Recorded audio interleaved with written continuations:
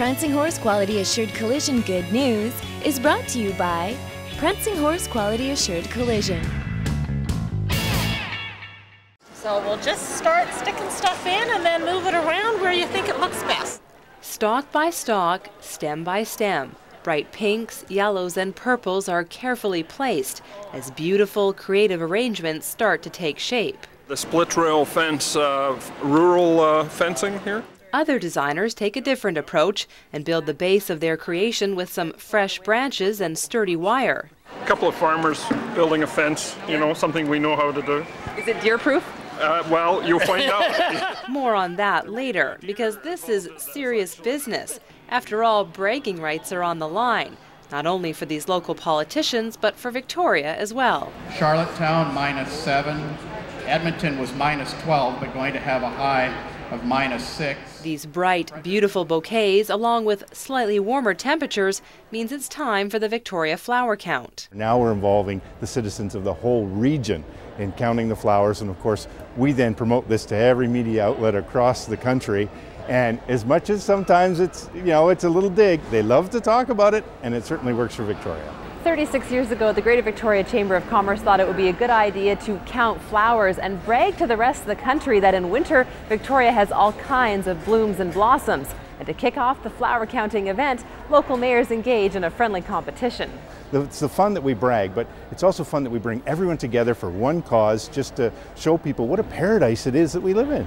With the competition well underway, Central Saanich Mayor Alistair Bryson and former Mayor Jack Marr work away at deer-proofing their display, bringing along leftover winter veggies the deer have already munched on.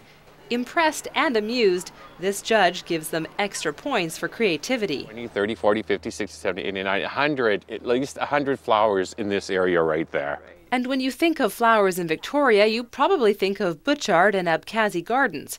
Here at Abkhazi, Jeffrey DeYoung is armed with his calculator and says the count at this garden alone could be close to 1 billion blooms. Because this rhododendron is absolutely packed full of flowers, I think it's safe to say that this is 500,000 flowers on this.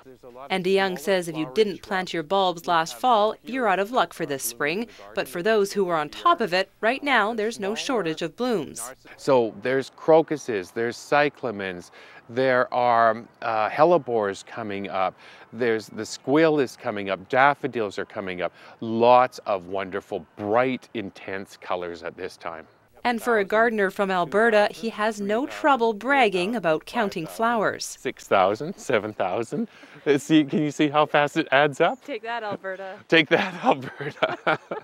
Like rubbing salt in their wounds. I've gotten emails from people in Edmonton and in the Red Deer region at Olds College where I used to instruct, and I've asked them about, tongue-in-cheek, asked them what's blooming in their yards right now, and they don't believe that I'm even asking this silly question. Of course, it's not a silly question for these designers, under the watchful eye of these media judges who chose the Central Saanich deer display as runner-up. And the winner of this year's Flower Count Mayor's Challenge goes to the township of Esquimalt with 130. We wanted to show our Esquimalt pride and our celebration that's coming up this year with our centennial, and I think Bev's design was perfect. It hit it right on the nose. Our maritime commitment, our urban forests, our great beaches, and just what a sweet place it is to live. So from now until March 7th, count your blooms and blossoms and add them to the count online. In Victoria, I'm Nikki Ewanyshyn for The Daily. Prancing Horse Quality Assured Collision Good News is brought to you by Prancing Horse Quality Assured Collision.